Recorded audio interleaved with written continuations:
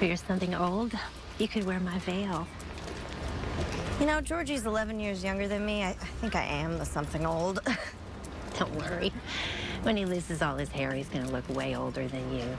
Aw, thanks. Hey, would you be upset if we didn't get married by Father Donovan?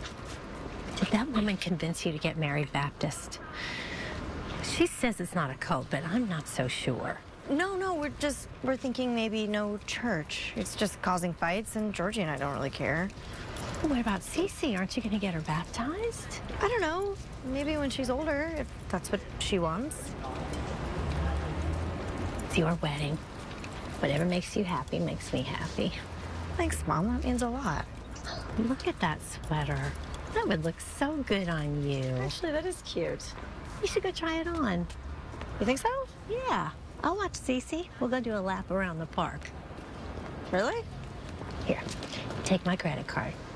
It's on me. Thanks.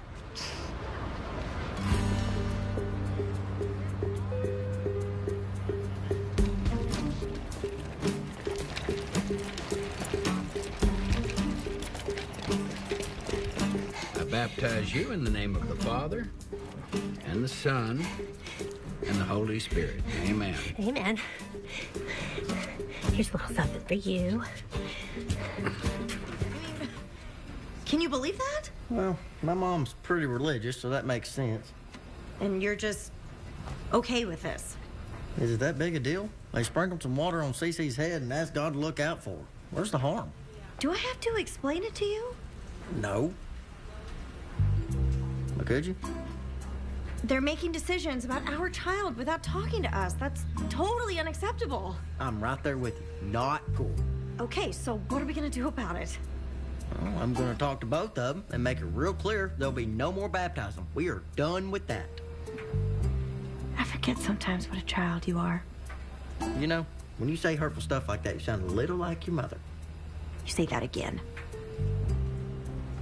Kind of wish I never said it the first time. Mm-hmm. My child was kidnapped twice. I mean, you'd think Georgie would be on my side, but he wasn't even upset. Well, you know, sometimes men can be idiots. Lovable idiots. Look, they crossed the line, and there is no defending that. Thank you. You know, sometimes grandparents just think they can do whatever they want. And they can't. That's right. Great-grandparents, on the other hand, well, they get a free pass. Because they got one foot in the grave.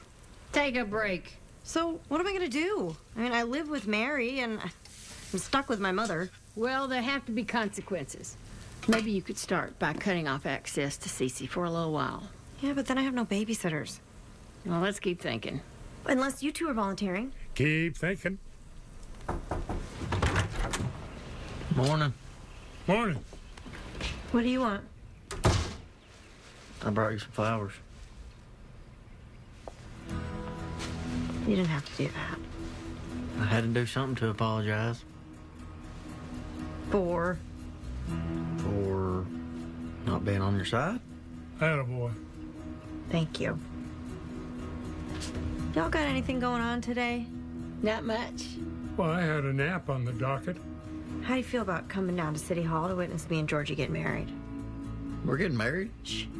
What about your parents? Well, you're the one that said there had to be consequences. So, we're really not going to invite our folks? Is that okay?